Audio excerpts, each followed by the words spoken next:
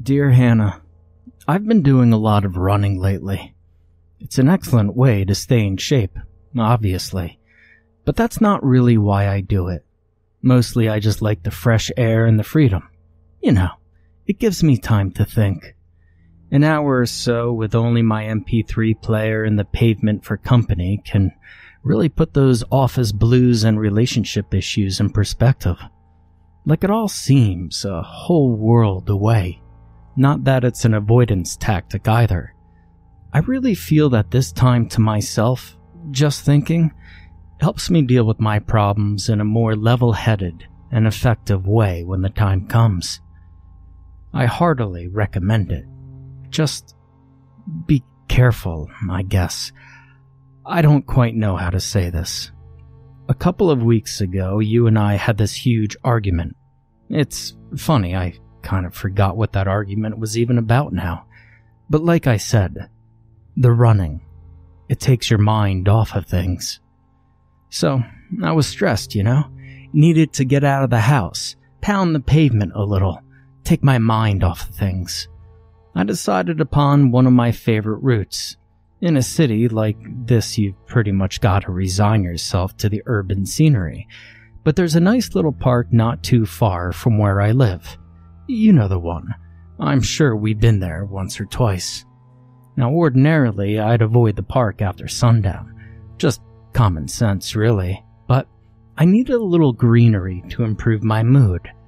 I decided that I'd do a circuit around the outside of the park, close enough to be scenic without being too reckless. It was about 10:15, so while the streets weren't exactly deserted, you could go quite some time without passing another pedestrian or even seeing a car on the road. I was glad for that, though. Usually my mind can only wander freely if I'm completely in a world of my own, and solitude always helps. I was glad at first, anyway. As I saw the dark outlines of the trees that lined the park come into view, I became dimly aware of a weird, creeping sense of unease.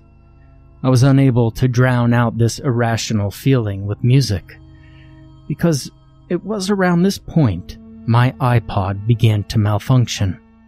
As I got nearer to the park, the reassuring sounds of the White Striped Seven Nation Army, its classic motivation song, if a little overplayed, it was steadily overtaken by a weird sort of static, unlike anything I'd heard before. It almost sounded like a quiet but persistent cacophony of voices speaking or laughing, but mingled together so as to create a single unintelligible sound. I made note that I had one more thing to deal with tomorrow. Creepy as the sound had been, a broken iPod made me all the more determined to calm my frustrations with a nice long run. But still, I was starting to wish that there had been a few more people around, or that it was a little lighter out.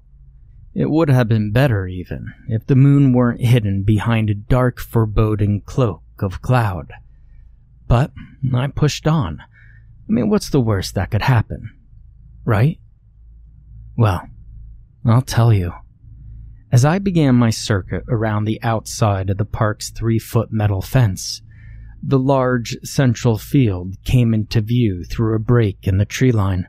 In the day, the field would be occupied predominantly by people playing sports, football, frisbee, running like myself or whatever. Obviously, that was not the case at night. But neither was the field empty. A muffled cry drew my attention to the figure. Well, 2 figures, near the center of the field. One is holding the other as though in an embrace. In fact, at first seemed like they were kissing, or possibly that the larger one was nuzzling the smaller's neck. It seemed an odd time and place for romance, but I kept on running. It was no business of mine.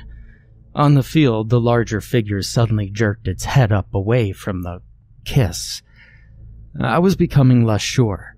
It released the second figure, who seemed to be falling to the ground, but the view was obscured by trees as I ran. At this time, I felt no need to stop and watch. The scene had increased my sense of unease, but I was still able to convince myself it was just a couple of weirdos macking in the park. As the trees thinned out, however, my illusions were swiftly shattered. The second figure was indeed laying on the ground now, and the first was crouched over it. This stopped me in my tracks, though it was difficult to see in the dark, and I still wasn't totally convinced that I wasn't accidentally peeping on someone's weird outdoors sexcapade. But then that moon that I had been wishing for earlier came out, and suddenly the scene, bathed in the stark white light of the almost full moon, was given a disturbing clarity.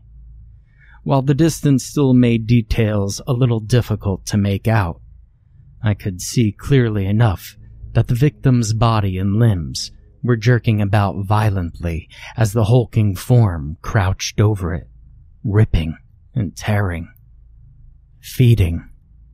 The moonlight must have illuminated me too, because the thing in the field stopped suddenly and looked directly at me. I wasted only a second of standing there, panic-struck, but that second will haunt me as long as I live. The two eyes, which I couldn't possibly had seen from where I was, even if they were glowing, burned into me. I could feel it looking at me. No, it wasn't just that, though. I could feel it smiling at me.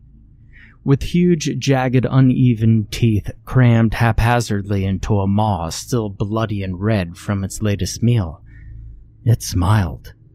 I knew that much. I didn't see it. I sure as hell didn't imagine it. I just knew. And then I ran. The road I had been on ran parallel to the park, and there were a few turns along its length, so I knew I had a long way to go before I'd actually be putting distance between myself and the thing. I chanced a couple of glances at the field as I raced down the middle of the deserted road, moving faster than I'd ever thought possible, even as an experienced runner. There was the victim, left sprawled carelessly on the grass. No sign of the thing. I looked back to where I was headed, and there he was, perched languidly, mockingly on a streetlight right in my way. How the hell was it so fast? Now this was just my first good look at the thing. Blood was still dripping from the wicked claws at the end of the arms that hung, disproportionately long, past the light on which it squatted. The mouth, still grinning, was exactly how I'd seen it in my mind, and yet, somehow even worse. It covered a large amount of the creature's face, more than seemed biologically possible. The eyes glowed with a faint red intensity, and overall, the thing put me in the mind of some kind of giant, emaciated monkey or deformed hairy man. I was trapped. There was just no way to outrun the thing. I wasn't even sure I could start running. Up close to the thing's gaze was absolutely hypnotic. My limbs felt heavy. My eyes began to burn, and I just wanted it to be over. And slowly, a loud rushing sound filled my ears. And suddenly, the thing hopped nimbly from the light and into a nearby tree, disappearing from sight. It was gone, but I felt heady. It was as though I'd been marked in some unknowable way. My eyes still burned. The area around me seemed to grow lighter, as though illuminated by a pale light. The rushing sound only grew louder. And then, it hit me. The car, I mean. Now, don't worry, there's no major damage. Apparently the driver had seen me in time to slam on the brakes, so just bruising mostly. When I awoke in a hospital bed, the doctors told me I was a lucky man, but I'll admit it, I didn't feel so lucky when I saw that flash of red eyes and yellowed teeth through my third-floor hospital window. Anyway, I wrote you this letter to explain why I wasn't at the hospital when you came to see me, and why you haven't seen me at all since. And well, I've been doing a lot of running lately. Pray for me.